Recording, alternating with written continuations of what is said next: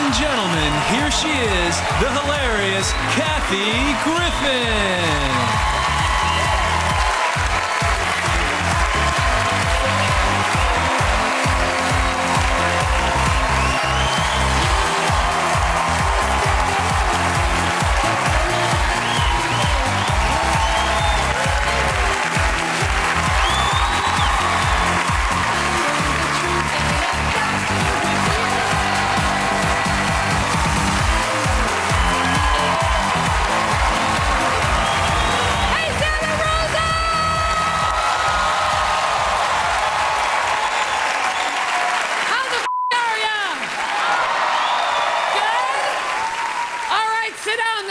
For f***'s sake. Remember when she used to do that? Have a seat, people. Not anymore. All right, look. I'm teasing. I am teasing. All right, so first of all, this is hot off the presses. I actually found out that yesterday, accused murderess Jodi Arias started following me on Twitter.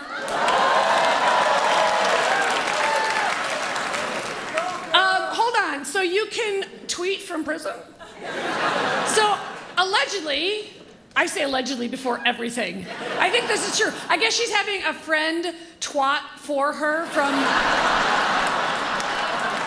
I hope you follow my little twats on Twitter.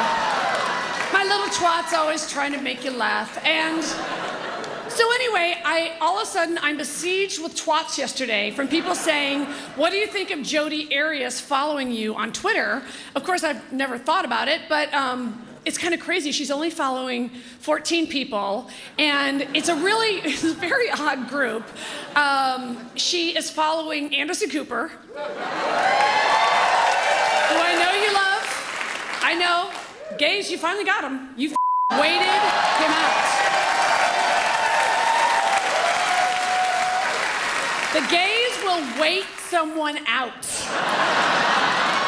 I don't even know if he was always gay. I think you guys were just waiting at his door like, come on, let's go. I will wait and wait and wait. You got him.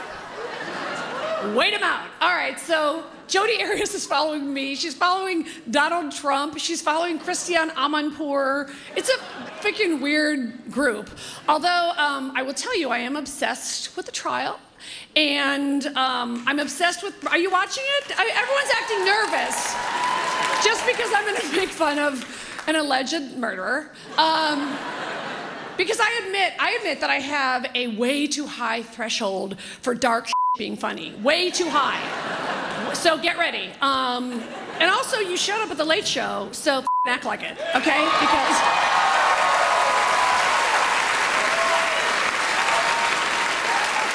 All right, so anyway, one of the things I find fascinating about this trial is the impending Lifetime movie, right? If you're watching anything about the Jodi Arias trial, it's got all the elements of a fantastic Lifetime movie. So I like that before the trial, she was like a hot blonde with platinum hair. Have you seen those pictures? Then, after she allegedly killed the guy, she's now a brunette with bangs and glasses like a freaking librarian. And supposedly the story is, and I guess there's a few different stories, but you know, now that she's one of my Twitter followers, I gotta be up on this stuff. And supposedly the story is that she was dating this dude, and then when he said he wanted to start seeing other people, which guys we love, we think that's great. And when we tell you we're fine with it, don't get in the shower.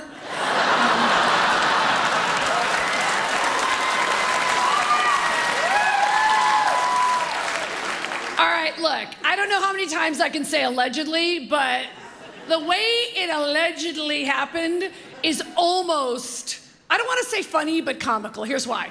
So supposedly the guy says, I want to start seeing other people. Jodi, you know, I'm assuming she's twitching. And here's what you might want to look out for, guys, is when your lover says, hey, now that you've told me you want to start seeing other people, you know, it'd be fun. You are so cute and sexy that you should get into the shower right now where I'm going to take some pictures of you. If you hear your partner of any gender saying that, I would just stay dirty because that's a bad sign. So allegedly what Jody did was she said to the guy, get in the shower and you're so hot, we're gonna take pictures. I'm gonna take pictures of you. And they weren't just any pictures. It was him in the shower and he looked like, you know, like Nick Carter from a Backstreet Boys video or something. And then allegedly, 2 minutes, like when you see those pictures of him in the shower on HLN, allegedly, 2 minutes later, she accidentally stabbed him 27 times and shot him twice in the head. Don't you hate when that happens? And what I find, oopsies, oopsies. So what's interesting to me is that now that the trial is happening and she is on the stand, and I believe she was on the stand for 18 days, maybe not a great idea, but she did do her roots because she is a brunette through and through right now, trust me. So anyway, she's been on the stand, and leave it to Arizona, the freaking second craziest state after Florida. I mean,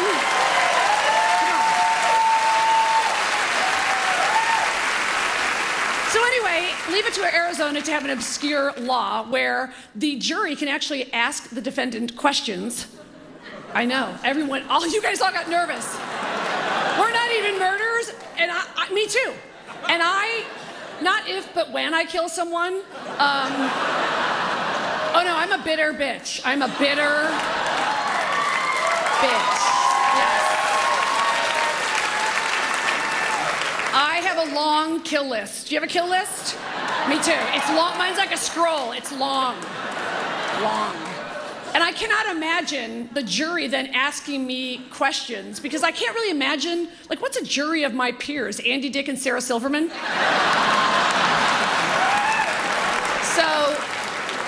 I better not kill anybody. But anyway, I wrote down, because of course I like to do my research and development for you, Santa Rosa. I wrote down some questions that the jury actually asked Jodi Arias. And by the way, just keep in mind her defense is, she just can't remember. Slipped her mind. Okay, so one of the questions, and I quote, what is your understanding of the word skank?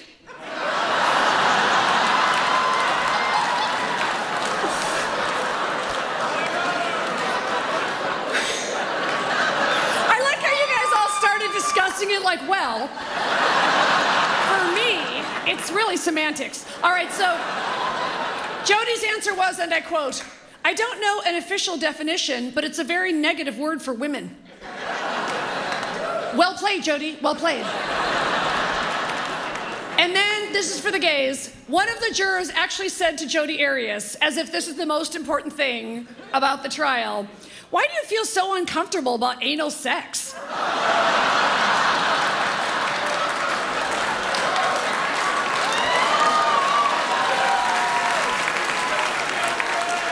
So then the answer was, well, in previous relationships, it was something that we did try once or twice. But with Travis, it was his preference. And that's why I got all the KY. It made it less uncomfortable.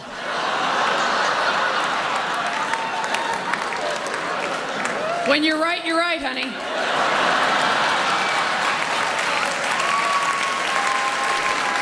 Did you just turn to him and be like, well, it does? I swear to God, you're so busted. I just saw her like...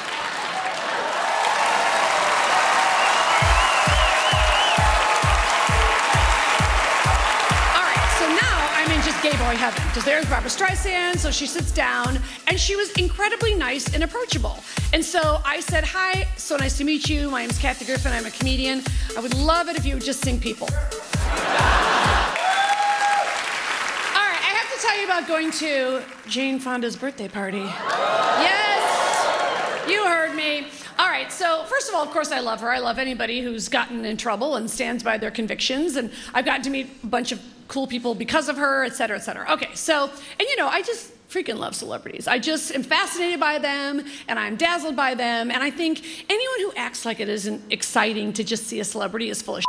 Every time I get excited. And believe it or not, I actually rarely approach a celebrity. Because believe it or not, I know you'd think I'd like, I don't know, go up and try to talk to them, but I would rather just sort of, I don't know, sit back and observe and watch them, and then come to Santa Rosa and talk shit about them.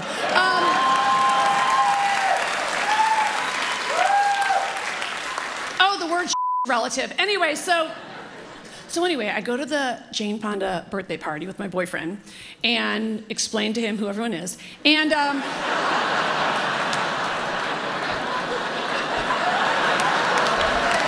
what am I thinking? You guys, there is an 18-year age difference. This is not right.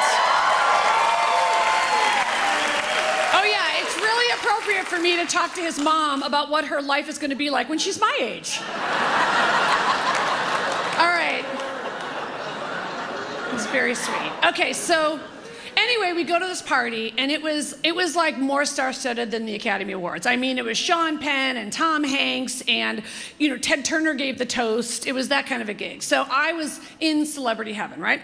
So I'm standing there, and then all of a sudden Maria Shriver walks up, and I think she's great. I just think she is smart and represents women in a great way, and I'm a big fan of hers. She not a fan of mine, but that doesn't stop me from loving or respecting someone. I don't know if you guys have that, if there is anyone that you actually really like and respect and they don't care for you, but that's like most people in my life. So I'm just saying, certainly in the celebrity world, I don't really care if you like me. I might still just really like you anyway. So I, of course, don't know Maria Shriver, and I've never met her, but we just happen to be standing next to each other. And when Ted Turner starts the toast, you kind of stop and listen. And then Bill Maher was next to me, and I love and respect Bill as well. And then, yes, I think his show is great. So then Maria Shriver, I say hello to her, and I've never met her. And she actually looks at my boyfriend, and she's like, "Oh, is this your boyfriend?" And I said, "Yes." And don't start with the age difference. And, she said something like, "Weren't you married?" And I said, "Yes, I was married, but my husband, didn't treat me very well, and there were some improprieties." Ring a bell. And,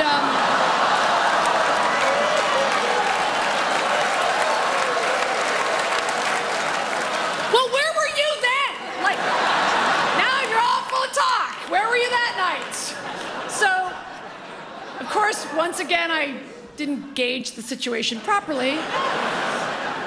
And of course, at that moment, I decide to once again try to be funnier, because then I'm gonna win her over. And this is a formula that I would say works about a good solid 7% of the time.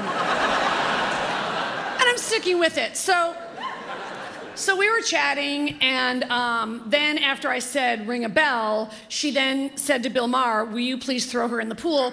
And I was dangerously close to the edge of the pool, and while I was trying to be witty, I also was thinking, I really might get thrown in the pool by Maria Shriver. And then it all got better because Barbra Streisand walked in.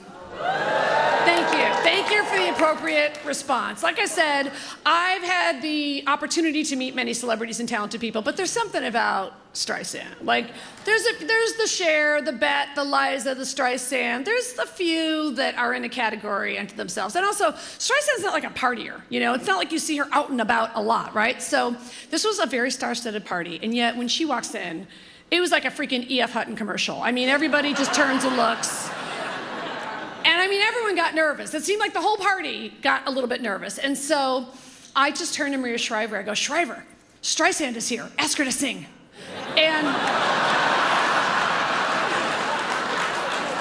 because Barbra Streisand is notorious for never wanting to sing at like a party. Like, she's just not somebody that's gonna say like, "Hey, somebody start tickling the ivories and let's sing." Like, that's not her thing. And so Maria Shriver did not find that amusing, and then she said, "Well, I'm not going to ask her that." And I said, "Go ahead, play the Kennedy card." And then, I love the Kennedys! Now I'm getting why it ended up the way. Okay, so she goes, "You play the Kennedy card, I'm sick of it." I said, "All right, I'll try to get her to sing." So sure enough, Barbra Streisand walks past me, and, even I'm not, like, so insane, I'm gonna go talk to Barbra Streisand. But I will say the bad thing is that she happened to walk past me and go to the buffet and land at the most delicious pan of hot chocolate bread pudding I've ever seen in my life. Now, I know Barbra Streisand is an amazing star, but I'm gonna be honest, the minute I saw that pudding, I was just steely focused, and I knew the timing was bad, but I was like, is that chocolate bread pudding? Okay, so I didn't want to go get some right then because, of course, Barbra Streisand would think I was stalking her. So I waited, and she was taking too long. And being from a big family, you gotta get that food or else somebody else is gonna get it. So somehow the Griffin mentality took over, and I happened to be next to her, and then, you know, I didn't say anything to her, but it was just sort of exciting to look at her and whatever. So then I realized, okay, I am in over my head at this party. There are just too many A-listers and too many famous people, but I do love to watch it. So I basically took my boyfriend and I said, let's just go find the kids' table. So we found the farthest table from, we were practically sitting in the shrubbery. Like, we just were at the most distant table. So then Eva Longoria comes up to me and she goes, is this a kids' table? And I was like, yes. So Eva Longoria sits down at our table because she realizes this is the kids' table, and then accidentally, it kind of turned out to be the fun table. So I'm talking to Eva, and I'm, you know, comfortable with her, and then Barbra Streisand is still just a few feet away. So I say to Eva Longoria, Longoria, go get Streisand, see if she'll sing. And she goes, she's not gonna sing. And I go, well, go see if she wants to sit here. And she's like, I don't know, I'm kind of scared of her. I go, that's the thing, everybody at this party is scared of her. And I go, but you're in the Obama mafia with her. You've done fundraisers, go get her.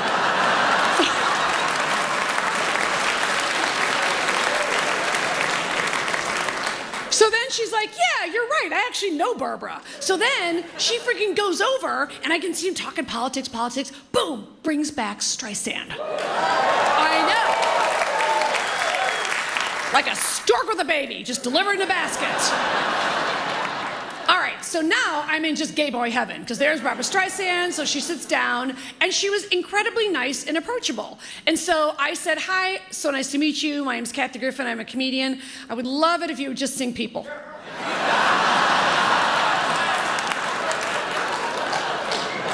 And Eva looks at me, and the boyfriend looks at me like, we just had this talk. And then, I don't know why the guys were smiling, but she actually had a sense of humor, and she laughed, and she said, oh yeah, you know how much I love singing at parties. And I was like, I know, just seriously, like just 2 verses. And so we were chatting, and then it really did accidentally turn into the table. So then I see Sean Penn, and he's talking to Chelsea Handler, and I know Chelsea very well. I love Chelsea. She's so funny. Oh, by the way, I have to tell you this one thing that my mom said about Chelsea that I thought was so funny. She goes, because Chelsea Handler did my show twice, and she was a hilarious guest, and she's great. And so, anyway, my mom goes, you know what? I like that Chelsea Handler. She's snarky and funny. And unlike you, she doesn't piss off all the ones who sign the checks.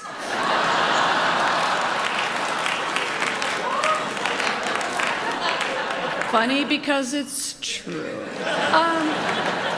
So anyway, I see Sean Penn.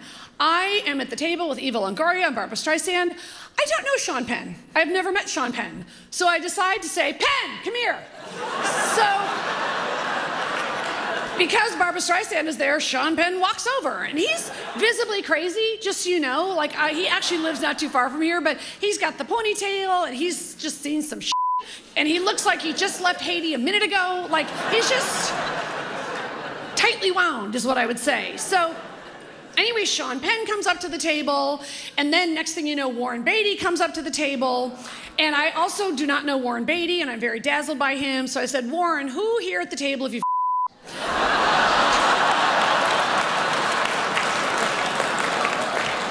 Then I knew it was time to go. I said to Carrie Fisher, let's go.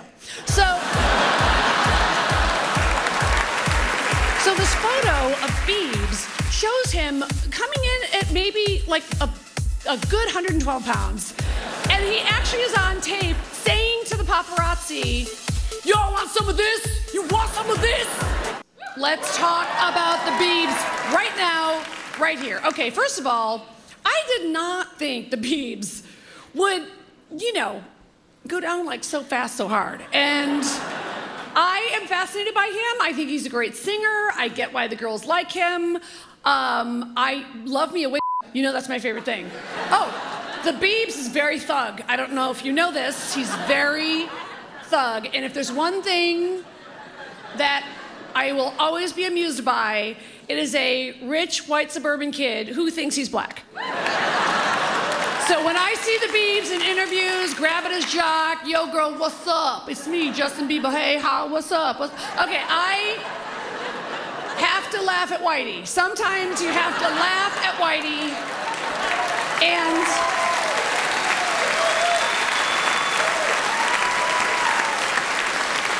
it's just funny. Oh, did you guys notice Justin Timberlake is white again? Yes.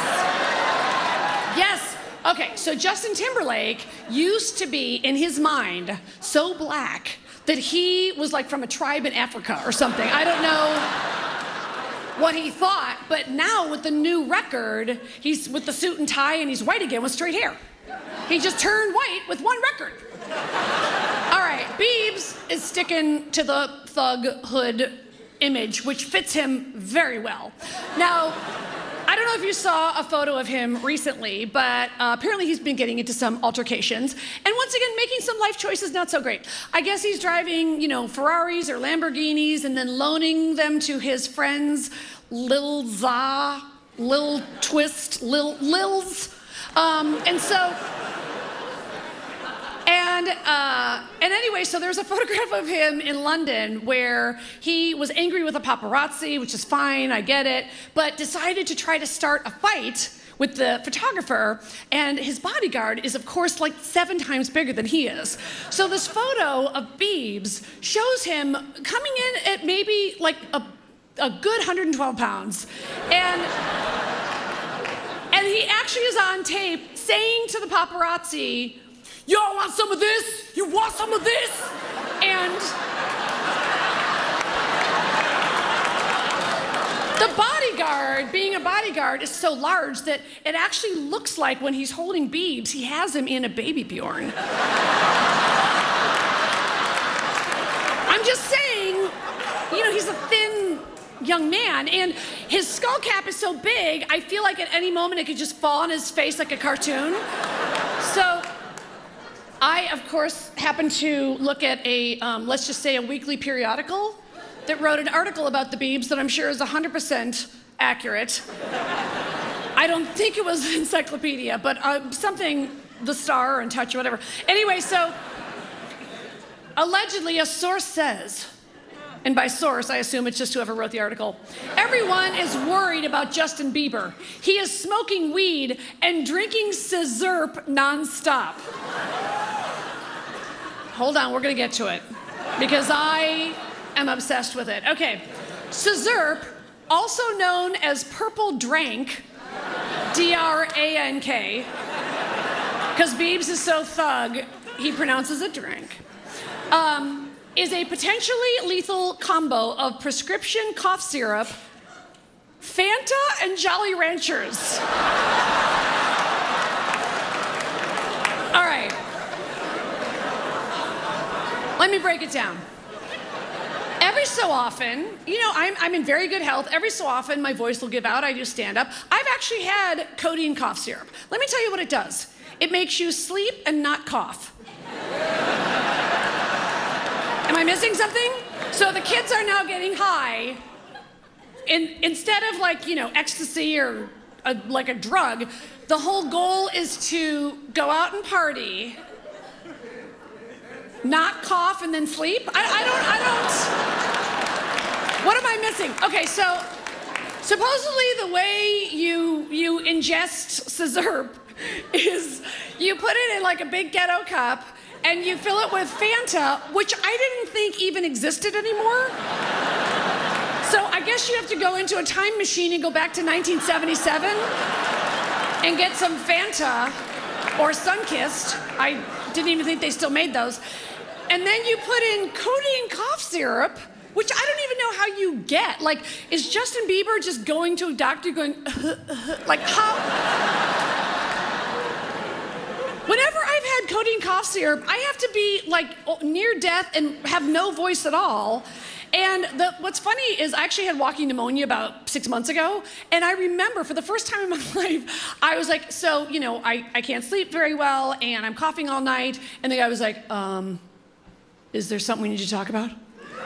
And I'm like, I can barely even talk. What are you talking about? And it was so funny. I got a prescription for codeine cough syrup that was like this big. I swear they gave me 2 spoonfuls because of that Justin Bieber and Lil Wayne. I coughed for a week. I wasn't mixing it with Fanta and Jolly Ranchers. What does that make you do, barf? Woo! I party. I sleep, don't cough, and then barf. What's going on? All right, so let's talk about Lil Wayne, because he's another one that is just getting away with so much stuff, because I just feel like whatever phase he's going through, people are just like giving him the crazy pass. They're just giving him the crazy pass. I've met him. He's very nice. He's a very talented artist, obviously. So, allegedly, he was in the hospital recently for a week in a coma from scissor. How much scissor do you have to drink to go into a coma? How many cans of Fanta are you getting at Ralph's before the counter person at 7-Eleven cuts you out? So anyway, I think he's denying that he was in a coma. I don't know if he was in a coma, but let me tell you something. If Nicki Minaj is going to visit you, people think you're dying. I don't know how near death he was. There were reports that he really was near death, but let me tell you, if someone from the label is calling Nicki Minaj saying, put on the pink wig and go visit Lil Wayne, it's bad. And then when you see Drake being photographed going to visit him, like, who wants to make that call? Hi, Drake. Anyway, I don't know what you're doing, but Lil Wayne might be dying, so if you could grab Nicki Minaj and a couple of wigs and get over there, this may be your last shot. And then Lil Wayne came out of it okay, and sure enough, he puts a video out with T.I. You guys, if you haven't seen it, it's so funny. It's unintentionally funny. But I really thought it was going to be a video where Lil Wayne was like thanking his fans, and I'm okay now. I thought he might say what was wrong with him. It was Lil Wayne and T.I. You got to look this up tonight. When they're just sitting next to each other somewhere, I don't even know where, it wasn't a hospital, and they're like, yo, what's up, my where'd you we made it, sup? And then at the end of the video, he's like, oh, and seriously, y'all, thanks for the support. I feel good. Do you know how pissed my mom's gonna be at this? God damn it, Kathleen Mary. Talking about my mother's vagina, for Christ's sake. That woman was a goddamn saint. Son of a bitch. I will say that I love the LGBTQIA community. Lesbian, bisexual, gay, transgender, questioning, intersex allies. So, you know, we just kind of found each other, and we've been together all these years, and it's just a love fest. And, you know, I do joke, though, with my gay friends about I am so familiar to gay men in particular that often the way they compliment me is a way that you have to really be immersed in this world to get.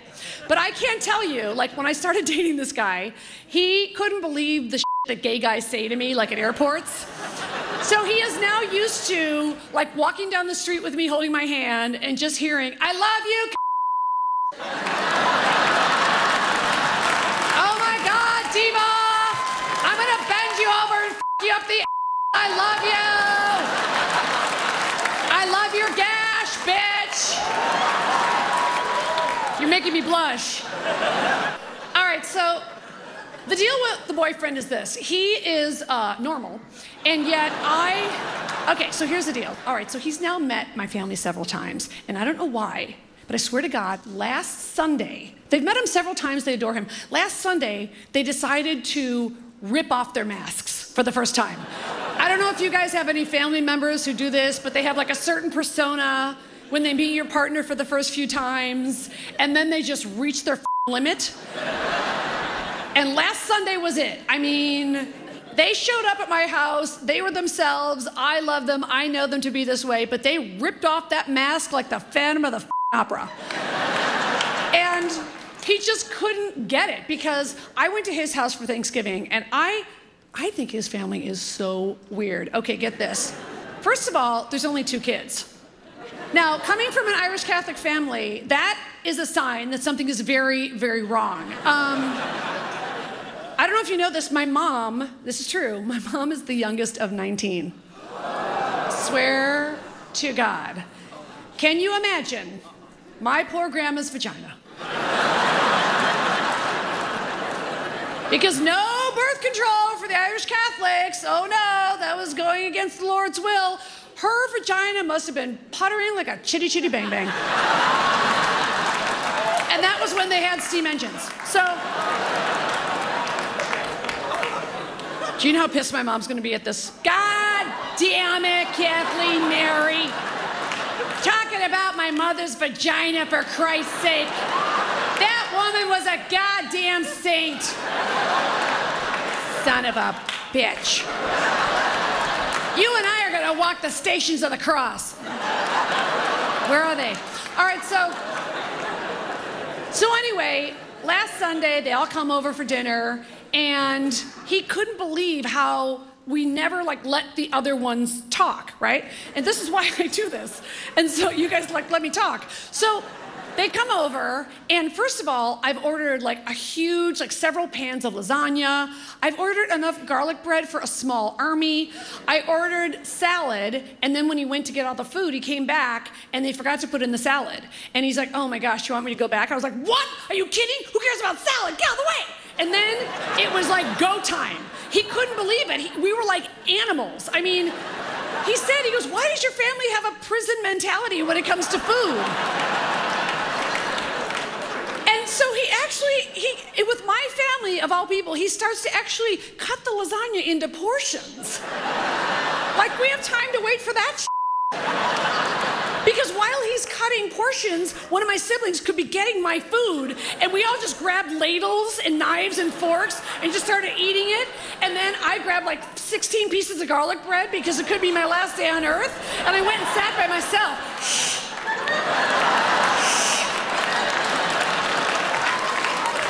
And he was just standing there what just happened? There's 7 people, the food's just gone, and it's falling off the plates, and I'm accusing my siblings of stealing my food, and they weren't. And then we were all trying to talk at the dinner table, and of course immediately it's political fights. Mom, you can't watch Fox News. I want to watch my boyfriend Bill O'Reilly. Mother, it is propaganda. Now if Sean Hannity comes on, damn it, Kathleen. So we're all fighting, and then nobody lets anyone talk, and so my poor brother tries to get in a word edgewise, and he actually says, wait, I want to talk. I have facts. So I was like, 2 minutes, go. And he goes, okay, this is a really good story. Anyway, I was taking Mom to a doctor's appointment, and it was really funny because it was Monday. Wait, it might have been Tuesday. Wait, it was Monday, I think at 3. And time's up. Joyce, what do you got? I mean, he was just watching with pinwheel eyes, and then the food was just sort of gone. And then the great thing is my niece and nephew brought a bag of just junk food because they were so fearful I wouldn't have enough. And so they were just randomly having Chips Ahoy, and then my nephew is wearing a nerd rope. You know what this is? It's a rope of candy nerds around his neck. So then my dog Larry is jumping on him all night.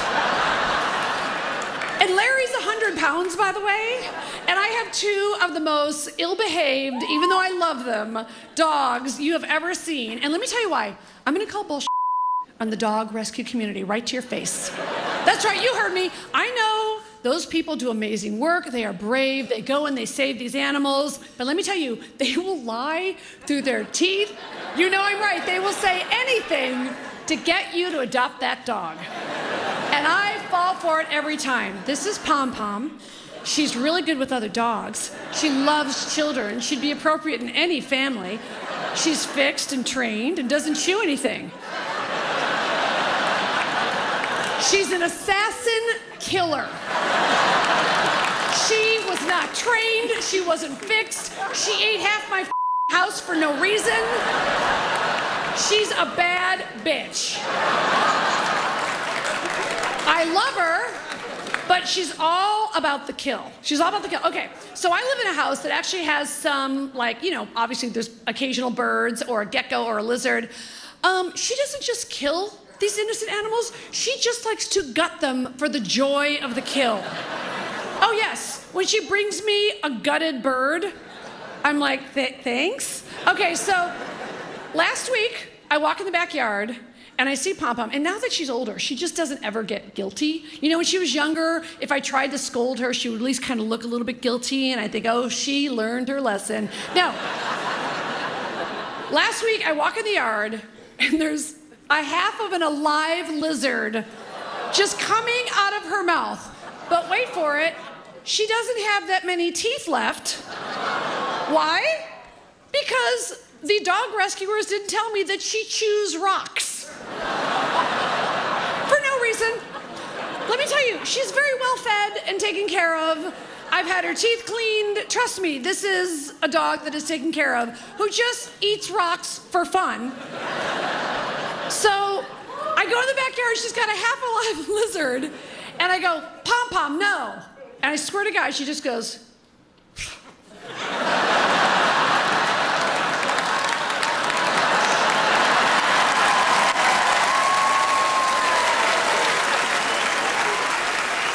all right, so, of course, we're going to talk about Amanda Bynes.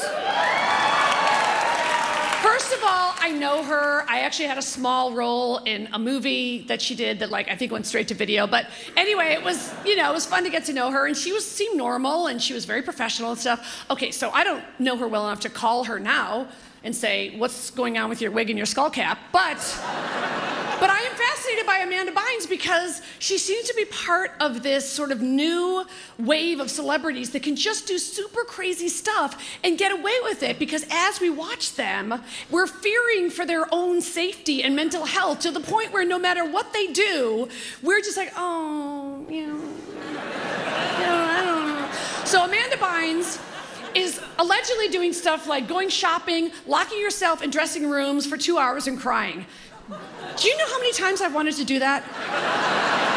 That sounds like a dream. I mean, you go into a dressing room and the lighting is horrible and you feel self-conscious and you just want to take a bunch of clothes and burst into tears and blow off some steam for a couple of hours. But no, there's a salesperson going, get out, we're calling the cops.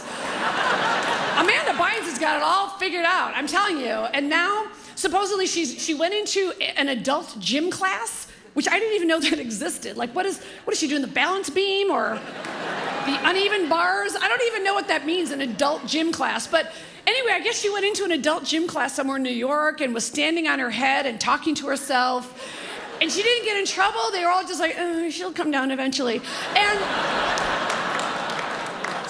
And now, and this isn't alleged, now the photos of Amanda Bynes show her with 2 stud earrings in her face. In her face. Okay, so let me just say this. I am fascinated by all the young girls piercing themselves in ways that I would say would lead to infection. No, this is what's amazing to me. I one slightly dirty guy, and I get a infection, and I'm on Cipro for a week. This bitch is putting earrings in her face, and she's fine. Some men consider it more intimate than intercourse. Your moist, warm mouth, combined with the oral gymnastics your lips and tongue are performing. They're getting very 50 Shades up in Redbook these days. So I have to tell you about an interview I did with Redbook, and here's why. I don't think I'm appropriate for Redbook in any way, because when I think of Redbook, I think of my mom having the Redbook magazine as a kid, and there was maybe a Christmas quilt on the cover, and there were recipes and how to, restuff a pillow and, a flattering way to wear a girdle. Like, I'm just saying, I was flattered they asked me to do an interview, but I didn't really know how to talk to Redbook because, my life is jokes and, then some jokes. So So sure enough, I decided to kind of prep for the interview, and I went online, and I learned that I was not ready for today's Red Book. Now, I brought you an actual article that I was looking at while I was doing the interview, and this is a quote, and I'm proud of Red Book for changing with the times. I wasn't quite prepared for this, and the article is called, from Red Book, "Do I Really Have to Give Him a Blowjob?" Red Book. No Christmas cookies. Okay, so it was a Q&A, and the question is, and I quote, "I really hate giving oral sex. I just can't get over the ick factor. Is it really that important?" The answer was, to most men, it is important. If there's one thing men say they don't get enough of, it's blowjobs. Wow, slap me in the face with your dick, Red Book. Jesus.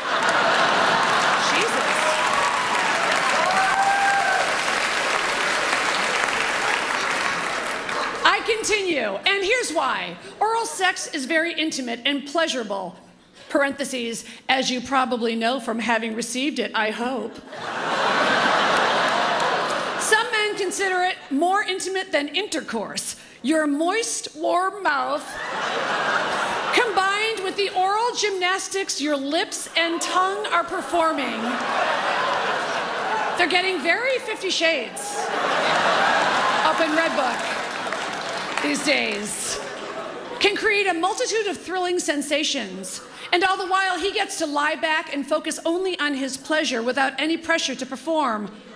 This guy sounds like a lousy lay. You do it. Quit gagging. And then Red Book says, my question to you is, what exactly turns you off about blowjobs? Lots of women describe that ick factor you mentioned. Do you view the male genitals as dirty? For some, the practice is degrading. And some girls say good girls don't. And then they take it home. And I don't mean that as a metaphor. I don't mean the typical. And then they say, let me reassure you that blowjobs can be fun. And finally, between you and me, no, you don't have to swallow.